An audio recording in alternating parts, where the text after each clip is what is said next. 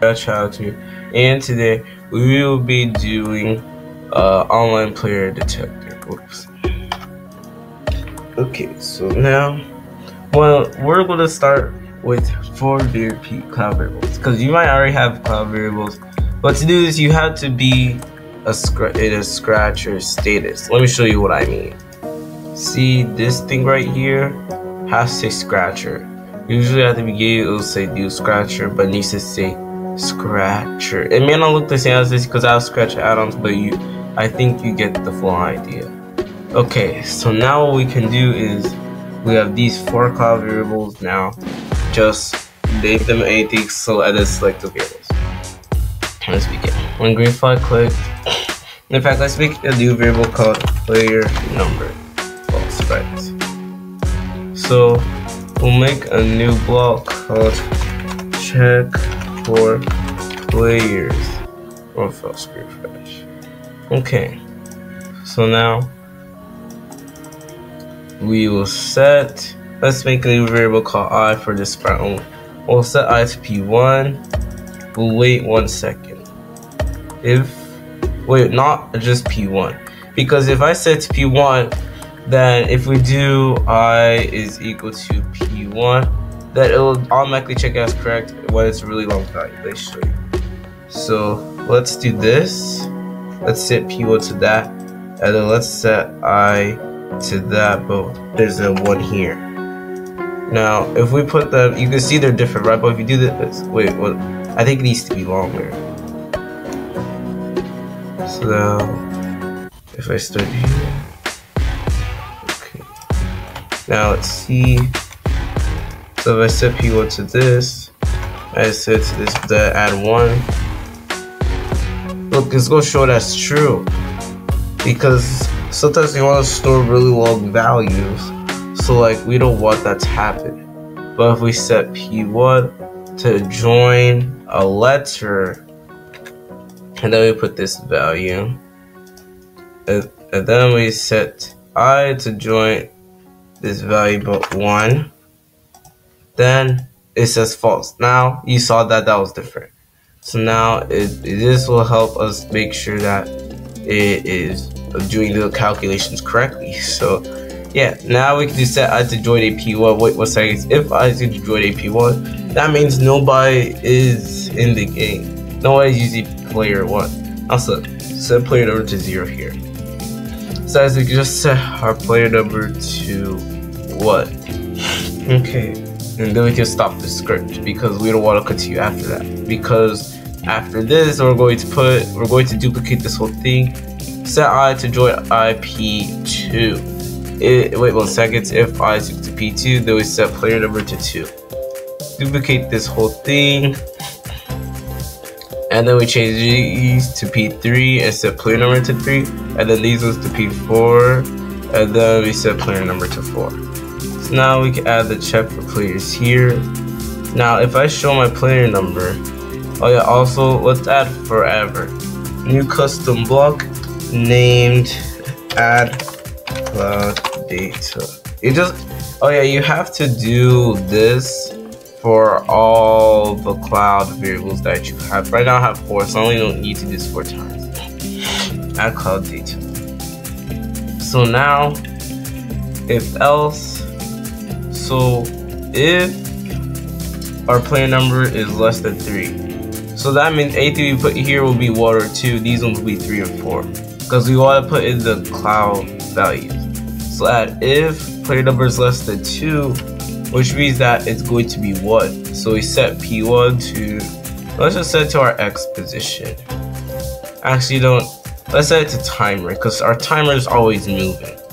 And if our X position didn't place this, so else will take our spot. Else we set P2 to timer. We can duplicate this, but then here, if player number is less than 4, we set this to P3 and then this to P4. So we can add cloud data here. And now let's show the cloud variables. Let's see what happens.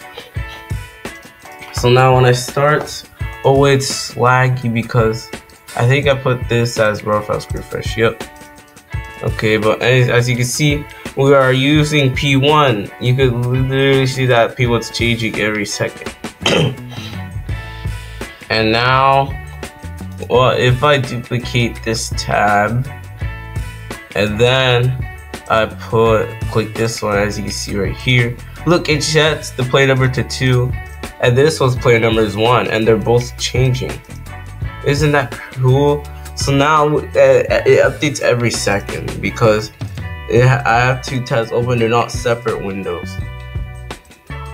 So now we have a detector, right? We can detect if someone is in here now. How? Well, let me show you guys. So now that we have check for players here, you know, that basically does it. So right here, I think all we have to do is just add check for players. But wait, you might realize this will show it sets our player number, and we don't want our player number to be set. So instead of doing that, how about we make a new custom block called, wait, no, well, let's rename this one. Let's copy that, Control C, and let's do this one, join game. And then let's make a new block called check for players. Okay, so basically we'll duplicate everything in the join game because we still need this concept. So remove the stop this scripts. Okay, and then you see these if I is equal to, change it to not I is equal to. So every if, it should be not and then the equation. I know, it's a lot of work. And make sure you have no stop the scripts, or else it's going to only set the player to 2 as a max, and that's it. Okay, so now here in the check for, so this one's join game is right here. We don't want the join game, we want the check for players. Okay, so now we don't need to set our player number. Instead, let's make a new variable called players for all sprites. Now we can set players to 1 here. Okay, so now actually let's set it to 0 technically, because we're going to be counting ourselves here. So instead, replace these sets with changes, because we're going to change the player, and then replace these ones for players. So change players by, okay, and now make sure all of them is change players by 1, not just change players by 2, by 3, by 4, just change players by 1. Okay, so now if I show the players and I reload the other side, so as you can see there's only 1 player. It's changing from 0 to 1 because it resets every time. And now if we join the game, they're going to see, look, it shows 2 players. Look at that, 2 players all at different times. Isn't that just so cool? But then as you see, it goes all the way from 0 to what? Well, if we wanted to go faster, we could just put 0.1 seconds. So that only takes, so since I have low clever, so that only shows 0 to 1 because I dragged this other one here. So now it's showing all the way 0, 1, 2. Which is still pretty slow, but because cloud variables only update they update, how do I explain?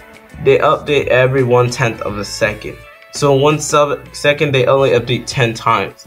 And Scratch runs 3 frames a second, so 3 frames are missed every single time.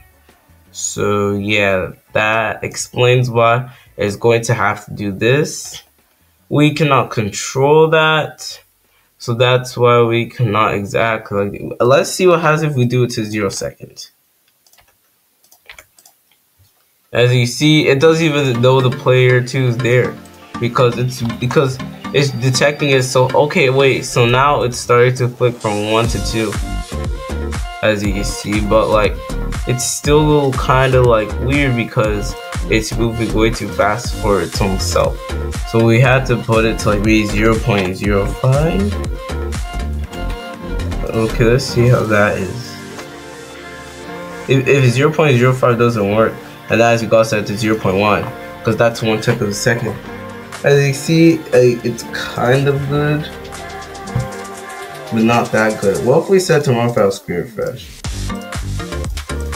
Now that's just gonna make the game so laggy. Yeah, we're not doing that today. So instead we're just gonna stick with this because this is the best we can do. So, wait, what if I because I haven't reloaded the other side yet. So now if we do that, yep, it only detects if there's one player. So we have to set to 0.1. Save now. Reload this side. Okay, and as you saw, it showed P3, player 3, because the other one just left. So it was detecting that too. And why is this one also player 1? Okay, there you go.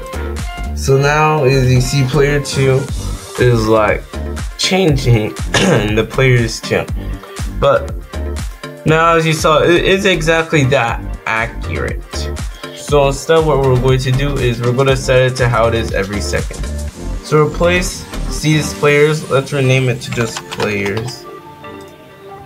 For this sprite, wait, actually, you know, I have scratch on so I can convert to this sprite only, but you don't have to. And let's make a new variable called players with capitalized for all sprites. So when green flag clicked, forever. Wait 1 second. Set players to players. Okay, so now if I show the players, okay, let's see. So now, if I click this one, add it to joining.